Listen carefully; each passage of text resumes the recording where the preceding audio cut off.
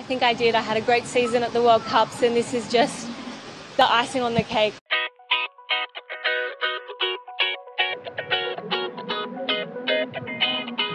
She's a two-time Olympic medalist, and when she finds her form, she can blitz the field, and she is on a good run.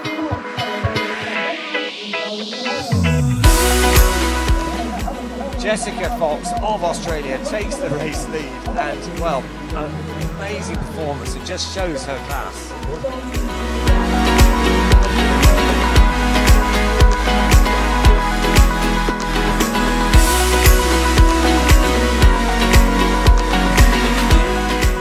Jessica Fox now really looking composed through this middle section. It was a great race and a fight to the finish, and I'm just thrilled to back that up and to win another world title today. Amazing.